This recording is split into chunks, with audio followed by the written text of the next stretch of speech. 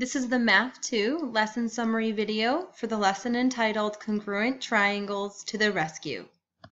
In Lesson 4, Congruent Triangles to the Rescue, the purpose of this lesson is to use our congruent triangles criteria from the previous lesson, angle, side, angle, side, angle, side, side, side, side, angle, angle, side, and hypotenuse, leg, to justify properties of other geometric figures. We continue to use our definition of transformations as well as properties of congruent triangles to support our arguments. So in part 1 of this task, we read that Zach is thinking that every isosceles triangle has what we call a line of symmetry that passes through the vertex point of the angle, made up by two congruent sides and the midpoint of the third side. And we were discussing what we think about Zach's claim. So what we did for this first part is we took an isosceles triangle and we physically folded it along the line of symmetry to see if his claim is true. So in the paper folding experiment, we were given these pre-cut out triangles and we were asked to figure out if Zach's claim is true. So what we did in class was we folded our isosceles triangle right down the middle so that our vertices matched up to construct or draw our line of symmetry, which would have been right here. And so what we noticed when we did that is the two triangles overlapped perfectly, or they coincided. So every side length coincided and every angle measure coincided. So when we opened that isosceles triangle, we could definitely say, based on our previous investigation in this class, that this isosceles triangle, we know these two sides are congruent by definition of an isosceles triangle. And then we know that if when we fold this over, these two sides coincide, then we know that these two lengths or legs of those triangles will be congruent. And because that third side is a line of symmetry, we can mark it congruent to itself.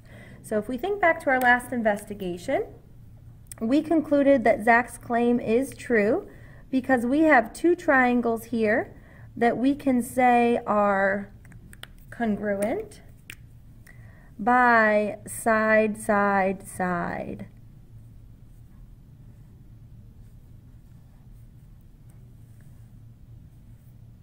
So side, side, side, congruent to side, side, side. In part 2 of this lesson, we were asked to pick one of the following quadrilaterals to explore: a rectangle, a rhombus, and a square, and we were given definitions of each of these three quadrilaterals.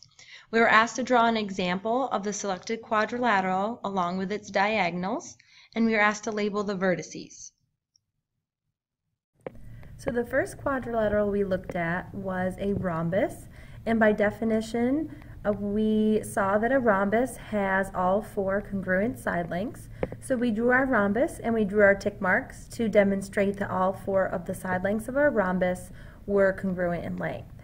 Then we were told to draw our diagonals, which we did, and label the intersection point N. So the next step is we separated our triangles here, and the first one we redrew was triangle ABD, which you can see right here to the right, and then we saw that the triangle above it, triangle BCD, would be another triangle in the rhombus.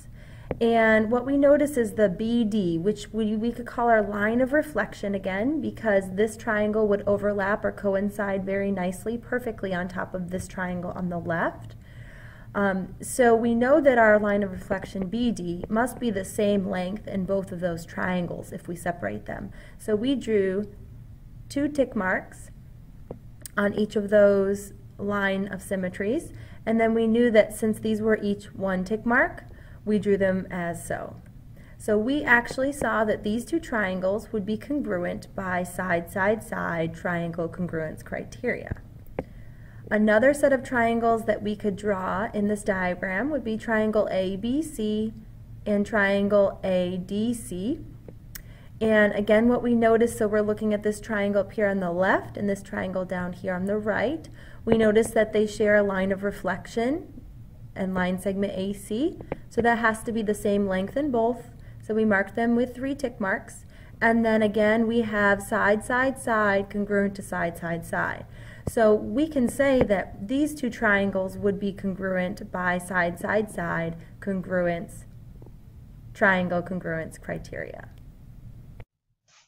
So the next quadrilateral that we looked at was a rectangle. And for the rectangle, we're going to assume that opposite sides of the rectangle are congruent, in addition to the definition that they gave us that it has 4 right angles. The reason we can assume that is because by line symmetry, if we were to draw a line of symmetry,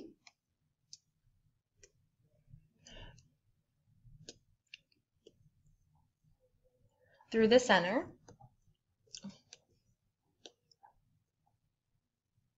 we would be able to fold the bottom half of our rectangle onto the top half perfectly. They would coincide perfectly. So we know that we have line symmetry right there and vertically down the center. So that's one way we can claim the opposite sides are congruent. And also from Unit 1, we know that a rectangle has 180 degrees of rotational symmetry. So we know that line segment AD would be congruent to line segment BC, and line segment AD would be congruent to line segment DC. Okay, so I've marked them congruent.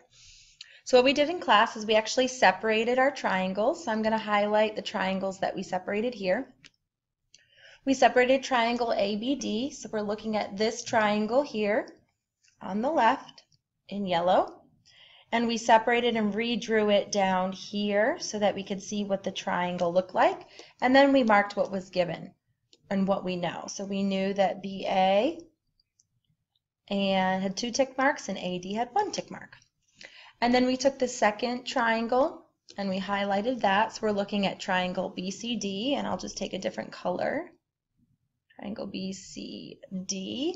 And we can see that line segment BC had 1 tick mark and line segment CD had 2. So if we view what's marked on my 2 diagrams, we can see that we have 2 triangles congruent there by side angle side congruence criteria. So we wrote that first one in our notes for the rectangle. We also know that if we come back up here, and I'm just going to erase a little bit of this, I'll rewrite what I need to.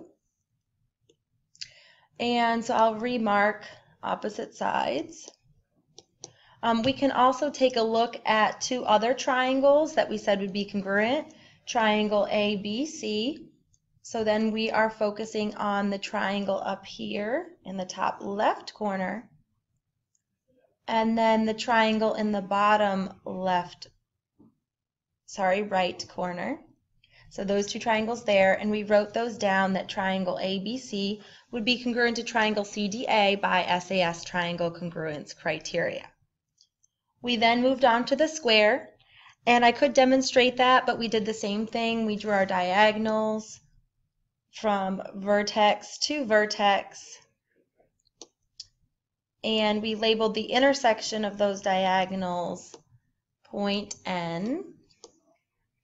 And then we compared our triangles. We redrew them to see what triangles would be congruent, and then we wrote those in our notes. While we were investigating part 2 of this lesson, we did write our information in the organized table, which is in your MVP booklet. So I've demonstrated an example of when we looked at triangle ABD. On the previous example, it was congruent to triangle CBD, and the reason was side, side, side. And this is our rhombus that we started off class with. So AB was congruent to CD, and AD was congruent to CB because the sides of a rhombus are congruent, and BD was congruent to DB because the diagonal was shared in both triangles. So we continued to fill out this table as we worked in class.